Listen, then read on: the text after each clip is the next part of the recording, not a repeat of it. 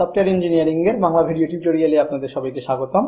আমি মাহমুদুল হাসান। আচ্ছা, যে আমাদের mental health care patient management সিস্টেমের বিভিন্ন নন ফাংশনাল রিকোয়ারমেন্ট যেগুলো আছে, এই নন ফাংশনাল রিকোয়ারমেন্ট হলো কি? সেই সকল রিকোয়ারমেন্ট যেগুলো directly involve with specific service, এবং এটা হচ্ছে সম্পূর্ণ সিস্টেমকে এই বিষয়টা সে প্রোভাইড করবে, অর্থাৎ হোল সিস্টেম নিয়ে কাজ করবে। আর নন ফাংশনাল রিকোয়ারমেন্ট ইন্ডিভিজুয়ালের তুলনায় ওভারঅল আর্কিটেকচারকে বেশি গুরুত্ব দিয়ে থাকে এবং এটি রিলেটেড ফাংশন রিকোয়ারমেন্ট জেনারেট করে। তাহলে যার কারণে কি হয়, নিউ সিস্টেম সার্ভিস ডিফাইন করতে পারে এবং এটি রিকোয়ারমেন্ট জেনারেট করে যে এক্সিস্টিং রিকোয়ারমেন্টের সাথে কি করে, রেস্ট্রিক্টেড এবং রিকোয়ারমেন্ট সঙ্গে কাজ করে সেটাকে কি আগায় নিয়ে যাওয়ার চেষ্টা করে। নন ফাংশনাল রিকোয়ারমেন্টের বিভিন্ন ভাগ আছে, তার মধ্যে রয়েছে product requirement, organisational requirement, external requirement. এবং প্রোডাক্ট রিকোয়ারমেন্টের মধ্যে রয়েছে usability requirement, efficiency requirement, ডিপেন্ডেন্টেবিলিটি requirement, security requirement. তার মধ্যে যে ইউজেবিলিটি রিকোয়ারমেন্ট আছে সেই সকল রিকোয়ারমেন্ট যেগুলোকে আমরা ব্যবহার করতে পারি। আবার প্রোডাক্ট রিকোয়ারমেন্টের মধ্যে ডিপেন্ডেন্টেবিলিটি রিকোয়ারমেন্ট হচ্ছে যে সে সকল প্রোডাক্ট রিকোয়ারমেন্ট হচ্ছে এটি সফটওয়্যারের বিহেভিয়ার নির্দেশ করে, যে কত টাইম সফটওয়্যারটি নেয়, কত মেমোরি নেয়, তার সিকিউরিটি কেমন, এগুলো যে আলোচনা করে সেটাই হচ্ছে আমার প্রোডাক্ট রিকোয়ারমেন্ট। তারপরে আসলে আমাদের অর্গানাইজেশনাল রিকোয়ারমেন্ট হচ্ছে এটি ডিরাইভ করা হয় মূলত এক্সটার্নাল ফ্যাক্টরের উপর, সফটওয়্যার ডেভেলপমেন্ট প্রসেসের এক্সটার্নাল ফ্যাক্টরের উপর নির্ভর করে।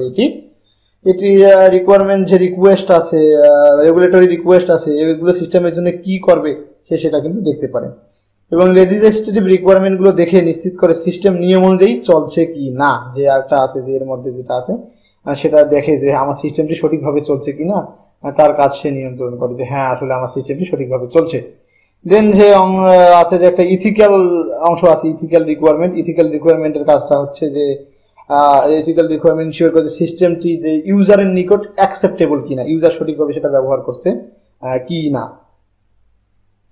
নন ফাংশনাল রিকোয়ারমেন্ট ইমপ্লিমেন্টেশন আমরা বিভিন্ন ভাবে করতে পারি, যেটা আমরা সকলে মিলে আমাদের প্রোগ্রামিং এর সঙ্গে রিলেটেড সকল যারা আছে একটা প্রজেক্ট ডেভেলপমেন্টের সঙ্গে সকলে রিলেটেড হয়ে সে কাজগুলো করতে পারে। এবং তাদেরকে অবশ্যই ইনশিওর হতে হবে যে আমার যে রিকোয়ারমেন্ট গুলো আছে রিকোয়ারমেন্ট গুলোর পারফরমেন্স সম্পর্কে চেষ্টা করতে হবে, যদি রিকোয়ারমেন্ট গুলোর মিনিমাম পারফরমেন্স দিলেও যদি আমার কাজটা সঠিকভাবে করা যায়, এবং দেখতে হবে যে আমার সেই রিকোয়ারমেন্ট গুলোকে আমরা সঠিকভাবে সিকিউরিটি দিতে পারছি কিনা, ও এই রিকোয়ারমেন্ট গুলো নিলে আমার সিকিউরিটিতে কোনো ব্যাঘাত ঘটবে কিনা, এই বিষয়গুলো আমাদের অবশ্যই দেখতে হবে।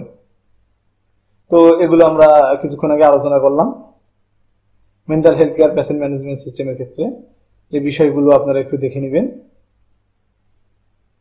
এবং তারপরে যে আমাদের বিষয় গোল অ্যান্ড রিকোয়ারমেন্ট, নন ফাংশনাল রিকোয়ারমেন্টের গোল হচ্ছে ওভারঅল বিষয়টা নিয়ে কাজ করা, এই general intention of user such as the age of the user, user যে একটা জিনিসটা ব্যবহার করে কতটা আরামপ্রদ হচ্ছে কিনা, সঠিকভাবে ব্যবহার করতে পারছে কিনা। Verification of non functional requirement গুলো, আমাদের গোলটা কি, নন ফাংশনাল রিকোয়ারমেন্ট গুলো সঠিকভাবে কাজ করতেছে কিনা, এই বিষয়গুলো আলোচনা করা হয়। এবং যে বিষয়গুলো এখানে আছে যে matrix for specifying non functional রিকোয়ারমেন্টের জন্য যে বিষয়গুলো সম্পর্কে খুব ধারণা থাকা খুবই দরকার। নন ফাংশনাল রিকোয়ারমেন্ট এগুলোর উপর অনেকটা নির্ভর করে। Speed, process transaction, second user event response time, screen refresh time, এগুলোর উপর নির্ভর করবে। অর্থাৎ আমার একটা সফটওয়্যার আছে, সেই সফটওয়্যারটি কত দ্রুত আমার ট্রানজেকশনটা প্রসেস করে দিতে পারে, সেটা কত দ্রুত সে আমাদের কোনো কিছু জানতে চাইলে রেসপন্স দেয়, বা স্ক্রিনে একটা কাজের পর আর একটা কাজের যে ডিলেটা সেটা কত কম কিনা, এটা কত মেগাবাইট সে রম চিপ ধারণ করে আছে সেটার উপর নির্ভর করে নন ফাংশনাল রিকোয়ারমেন্ট গুলো। এজ অফ ইউজ, অর্থাৎ ব্যবহার করে আমরা আরাম পাচ্ছি কতটুকু ট্রেনিং টাইমে, এবং কতটা ফ্রেম আমরা এখানে হেল্প করতেছে আমাকে, সেই বিষয়গুলো আলোচনা করা হয় এখানে। রিলিয়েবিলিটি হচ্ছে মানে কত রিলিয়েবিলিটি হচ্ছে এই বিষয়টি, আমাদের যে ফেইলিওর যদি হয় সে ফেইলিওরটা কত, ন্যূনতম টাইম কত। আনঅ্যাভেইলেবিলিটি ব্যাপারটা আছে, রেট অফ ফেইলিওর অকারেন্স, অর্থাৎ দেখতে হবে যে প্রতি 100টায় 10টা যদি কোনো সফটওয়্যার ফল্ট করে, তার চেয়ে যদি কোনো সফটওয়্যার প্রতি 100টায় 2টা ফল্ট করে, তাহলে অবশ্যই রিলিয়েবিলিটি যেটা 2টি সেটা অনেক কম। রাবস্টনেস, যেটা হচ্ছে একটা ফেইলিওর হওয়ার পরে সিস্টেমটা যেটা আবার রিস্টার্ট নেয় এবং ফেইলিওরটা রিকভার করার চেষ্টা করে, এর যে টাইমটা কতটুকু নেবে সেটাই হচ্ছে রাবস্টনেস। পোর্টাবিলিটি হচ্ছে percentage of target dependent statement number of the target system, অর্থাৎ দেখে যে হ্যাঁ এই সিস্টেমটি কতটুকু কাজ করতে পারে এবং এর পার্সেন্টেজ রিকোয়ারমেন্ট স্পেসিফিকেশনের পার্সেন্টেজ গুলো কত। Domain requirement operational domain impose requirement system ব্যবহার করা হয়। মনে করি একটা ট্রেন কন্ট্রোল সিস্টেমের মধ্যে আমার একটা অ্যাকাউন্ট আছে, সেই অ্যাকাউন্টে কি বিভিন্ন ওয়েদার কন্ডিশনে চেঞ্জ হতে পারে। ওকে,